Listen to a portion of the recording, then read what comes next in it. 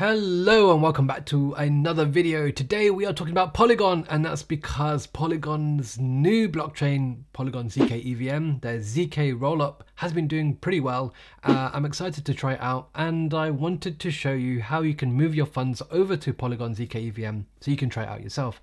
Now, for those of you who don't know, Polygon ZKEVM is a new zero knowledge rollup blockchain, and I know that is a mouthful, and I know that some of you might not understand what it is, but essentially it's a layer 2 blockchain to help scale Ethereum, and it's got really good technology, a new ecosystem, probably will have some really cool applications in due time, and I think it's important to go and check it out, explore, and I wanted to bridge some funds over there. So how do you bridge some funds? That's exactly what we're going to go through today. Now you can use the official bridge by the Polygon team, the native bridge, and that lets you go from and send your Ethereum, your Matic, USDC, USDT, DAI, whichever kind of token you want to move from your Ethereum network to the Polygon ZKEVM network.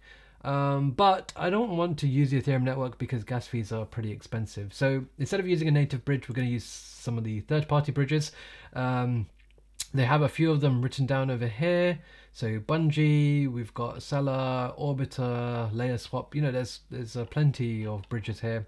I'm just going to pick Orbiter because I've used it before and it works really well. And you can choose a variety of chains from here. You can go from the Binance chain, Starknet, Optimism, Ethereum, the actual Polygon chain, ZK Sync, and obviously Arbitrum. And some of you might not have your funds on any of those chains, but it's very easy to get funds onto Arbitrum, and so I think it's probably one of the easier ones to use.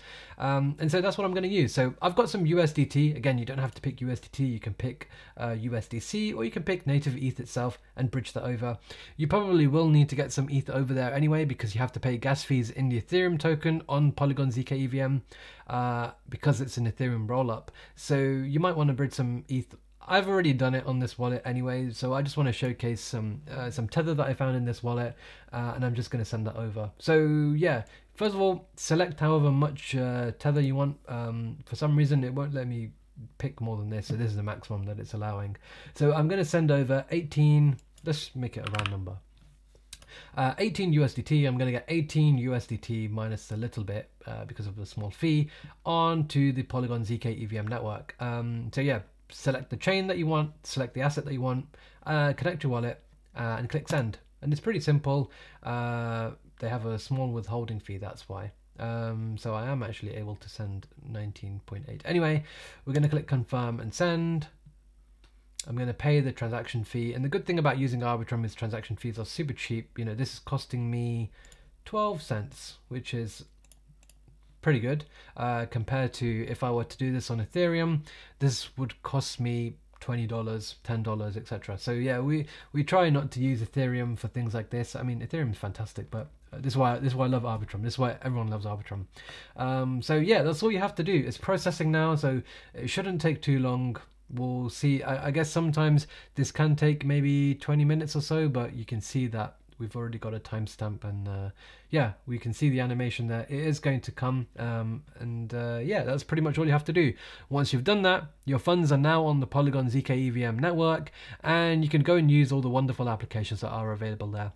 If you guys are interested, I will do a video covering some of these different applications, but that's essentially it. A very, very easy way to bridge over. You can see my transaction is now completed. That took 20 seconds or so. Feel free to use some of these other bridges as well. I'm not familiar with all of them, if I'm being honest, but you know, some of these bridges don't have tokens, so you know, you can speculate on the idea that potentially they will have tokens and you might be eligible for an airdrop. Otherwise, if you really want to, if you have your funds on the Ethereum mainnet and you want to use the native bridge rather than third-party bridges, yes, you can, you know, enter your ETH here and send it from the Ethereum mainnet directly to the ZKEVM network. You can do that, but yeah, just be aware you will be paying a little bit extra in terms of gas fees. So yeah, that's pretty much how you do it. I hope that explains it. Use Orbiter Finance because it's pretty good. I've used it before, and yeah, that's all you have to do. So smash the like button, subscribe to the channel, let me know if you'd like to see any specific content, and I'll be back with plenty more content in the near future.